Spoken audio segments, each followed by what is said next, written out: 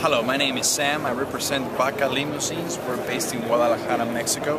And for the NFDA Expo 2013, we have this beautiful Chevy 1934 hearse with a 2001 V8 engine, police interceptor police car.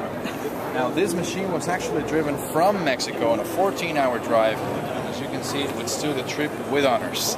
Now, this particular model with the suicide doors is... Suicide doors? Yes, that's what they're called. I imagine that when you hop out of the car, when the car is moving, you kill yourself. So maybe that's why they call them suicide doors. It's a very popular model. Well, yeah, they open backwards of what you would ordinarily expect. Exactly.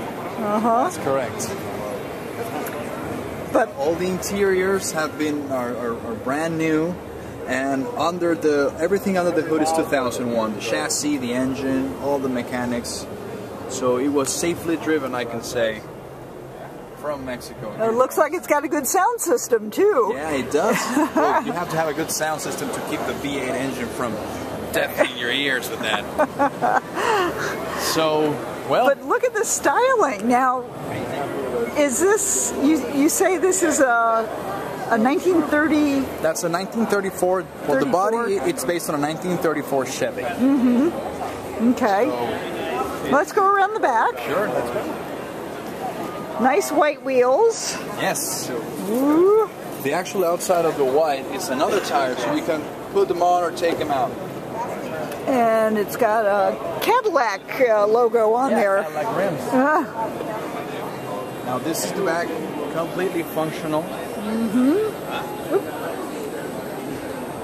So looks like you have a setup for putting an urn there, as well as full bus. Exactly, full casket or an urn, whatever is needed, because the important person traveling is in the back. So. So I love this big swirl. What do you call that?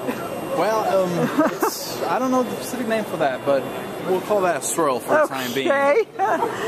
But yeah, this is just very cool looking. And are you showing off the engine? Actually, I would need the keys for that, and the owner of the hearse is not around. Oh, okay. But if you come back a little bit later, I can find it for you. Okay. So we do all sorts of modifications, and we export cars to the European nation and to the U.S. as well. And we're located in Guadalajara, Mexico, as I said before. And, well, there you have it. Do you have a website? Yes, www.vaca, that's V-A-C-A, limo.com. VacaLimo.com. Thank you so much. You're very welcome.